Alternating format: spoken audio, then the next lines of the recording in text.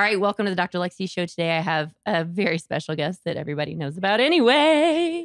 Marybeth Tomory, like amore. There you go. You got it. And then World SIUGR, Selective Intrauterine Growth Restriction, which we don't use the term IUGR anymore. We use fetal growth restriction. Yep. FGR. So we're going to reach out to these world people and be like, hey, maybe it should be World SFGR. Time to update. Yes, agreed. It's been FGR for a while now. I feel like a good couple years. Yeah. It takes I think I read data one day. It takes like 5 to 15 or something large amounts of years for things to actually happen once they're recommended. Oh my gosh. Especially in medicine. Okay, so for the twin days, we have selective IUGR, which is intrauterine growth restriction, which now we don't use that term. Correct. We use fetal growth restriction.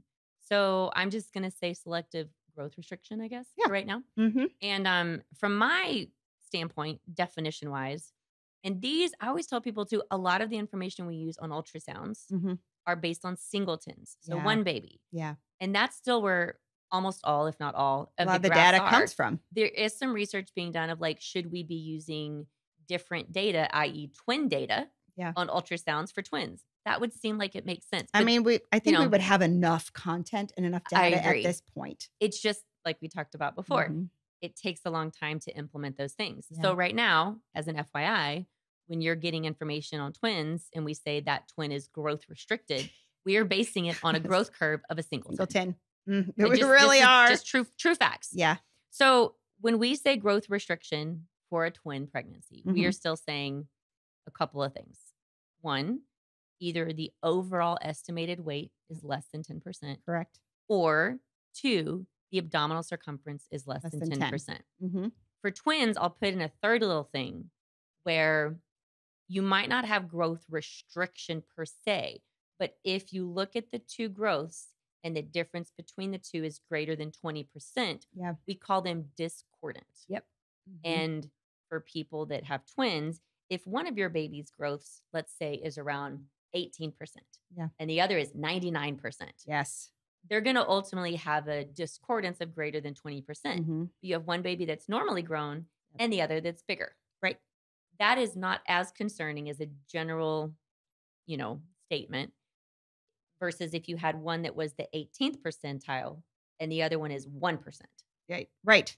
Then that's where we have selective growth restriction. And I think it's important that when we talk about die twins, we allow that discordance to be a little bit more before we get worried. Again, because they're two siblings being born at the same time. So you kind of allow a little bit more. But when we talk about the babies that are sharing, we want our sharing to be equal. Yes. So when we talk about your modi twins, your identical twins, then we get a little more concerned earlier, and we use that. We have a little tighter gauge, if you will, when we talk about discordance. And that's why with twins, you have growth ultrasounds all the time, regardless really of whether they're modi, di, momo. They're all still getting serial growth ultrasounds typically every 4 weeks. Right. And that's a standard because you could have 2 placentas, 2 sacs, di, and one's going to be larger than the other, smaller than the other. Yeah. It's more common, I would say, to see complications like growth restriction when they share one placenta. Correct. Because all the complications it's because you have everything's on the table. Everything's all on the the table. time. That Jack and Jill. Until those babies come out, everything is always possible. Everything. So I think for selective growth restriction, the main comment I think really is doing the growths regularly, which we talked about. If you do have questions on how they do a growth ultrasound, download on that drlexihill.com/growth. And it actually takes what you generate on an ultrasound where you get the percentages and the estimated weeks and days and explains it. Very well. You can look at it. And we measure the head around it, side to side, upper arm bone, upper leg bone, around the belly. And then we give you an estimation. And it is an estimation.